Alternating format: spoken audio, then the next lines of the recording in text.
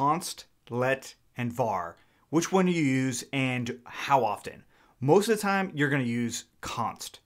That's it. That's what you'll have to do. But let's go ahead and play around with it and see how these various things work. So I have this component, const let var, made this up just for this video. It's an app.js. It has no context other than what we're going to talk about.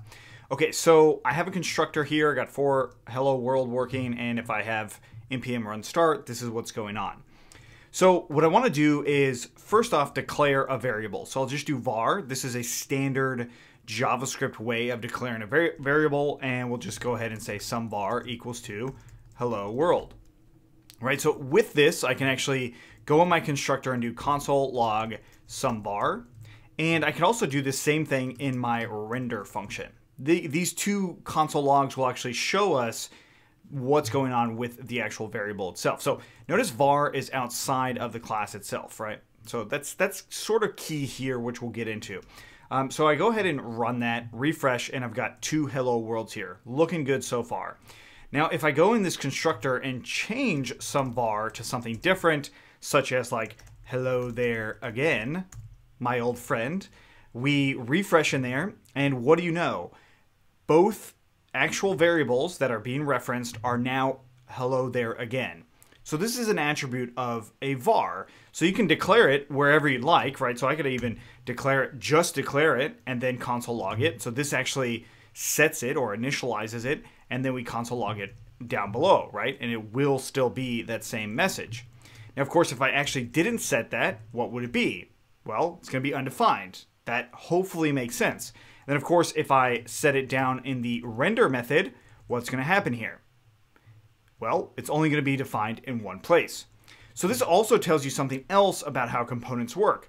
Constructors work by default. When this component is being constructed, that's the first thing that's called. Render is called last. Or at least I believe it's in that order. Render is definitely one of those last things that are called. Constructor is one of those first things that are called. That's important. Okay, so but now we've got this variable. Let's look at something like const. Okay, so I type out const and I got all these errors. Well, const, you actually want to set it first. So you actually want to initialize it. Hello there, right?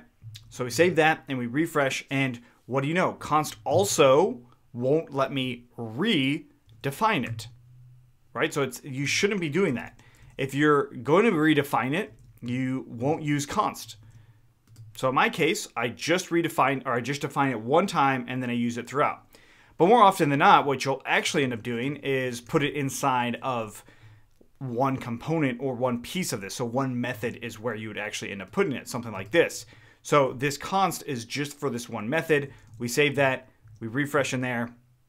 And of course, I get a not defined error inside of this render function because it's actually not defined. It's only defined in that constructor, so it's not everywhere. If you wanted it to be everywhere, you can use something like state, which we haven't talked about yet in this series, but what I will say is that's something that you can do. You can actually absolutely pass around things like this. But const is one of those aspects that you pretty much leave it as is. You don't necessarily need to change it. Now, let is one of those that you would probably use otherwise. So you're most likely going to be using const and let on your projects, on your React components.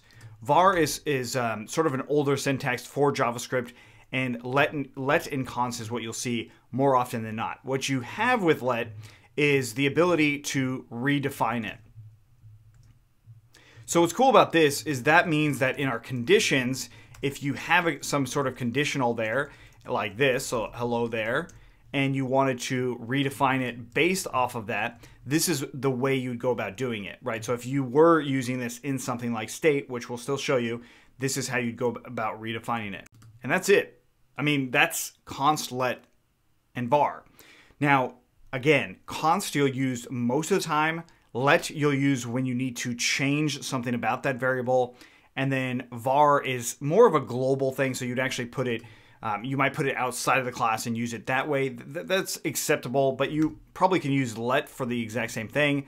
So just get in the habit of using const and let. And then realize that stuff like let and const only work inside of that same method. var is not going to be a whole lot different. So if I said sum var2 and I define it in a method and try to console log this in a different method, what's going to happen? Well, we still get that same error. So this is a property of JavaScript if you're not familiar with that part. Like when you define a variable inside of a method or a function, you can't necessarily automatically use it in another function unless you bring it outside of that function or outside of the class that's referencing it. And so if you do have values that are going to be needed in other methods on your React component, like so the constructor has one and then render has that same one that it needs, and the constructor's actually setting it, much like this, right? So obviously something like this doesn't really make a whole lot of sense, but like this.props, if you had it like that, like you were referencing a prop and then you changed it, you would change the value of whatever that variable is, right? So you're not actually changing the prop, but you're changing the value of the variable, the value that's coming through. You could change it this way, and then with that constructor, you would change the state. That's how you'd be able to use it in different methods, right? That's probably a little confusing because we haven't really talked about it a whole lot. So that's something we'll do in the next video. So make sure you subscribe to get everything, and I look forward to seeing you guys next time.